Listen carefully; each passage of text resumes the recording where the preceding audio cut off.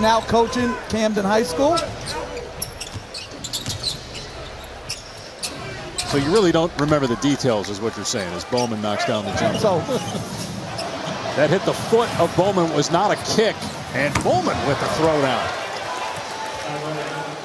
28-point lead as we start the second quarter. Dallas trying to win its third straight game.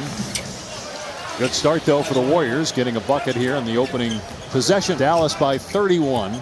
Here's Ky Bowman from outside, drains the three-pointer. And Bowman having a good night. He's got 9 points. Up. Bowman got it from short range. Would you agree with that? I did check Steph's Twitter account at halftime, and he did not tweet about that he was still watching. So either he doesn't, he just says I'm not going to give in to Van Gundy. Yeah, it depends on who's going to play. It's too early to say it's going to be a great matchup or not. I hope it's a great matchup.